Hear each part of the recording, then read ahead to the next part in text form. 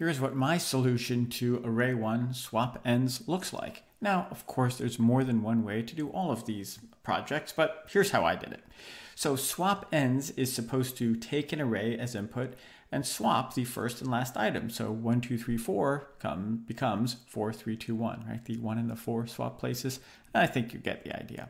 So here's what I wrote for my code. It's pretty simple. In order to swap two items, as you know, you need a temporary variable to hold one of those items. Otherwise, when you try to swap them, they're both going to end up the same. So here I made an integer value called temp, and I set that equal to nums0. Nums is the array, of course, that's being passed in here.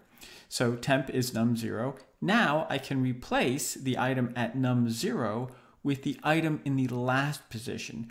Remember, the last position is the length of the array minus 1 because you start counting from 0. Same thing with strings. You know how that works, of course. So I replaced item 0 with the last item, the last element in my array, right? That's nums at position, nums length minus 1.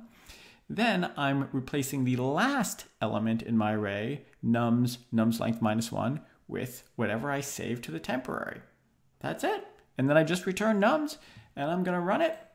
And hey, we're good to go. So you got a bunch of these to do, but hopefully none of them are too bad, and hopefully that helps you get started. Thanks so much for watching.